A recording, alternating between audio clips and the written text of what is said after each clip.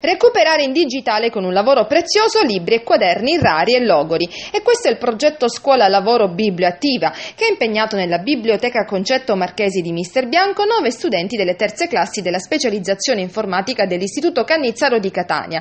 Un progetto di pubblica utilità. Dopo aver frequentato un corso di preparazione teorica a scuola per conoscere diversi dispositivi hardware, le tecniche e le tipologie di file adatte alla digitalizzazione, gli studenti, accompagnati dalla tutor Giusy Ferlito, hanno digitalizzato libri rari non più in ristampa, patrimonio della tradizione storica misterbianchese che a causa dell'usura del tempo non potevano essere fruiti dagli studiosi. L'operazione ha interessato anche alcuni quaderni ormai logorati e scompaginati, che ancora oggi rappresentano una valida fonte di consultazione per coloro che approfondiscono la ricerca storica su Misterbianco.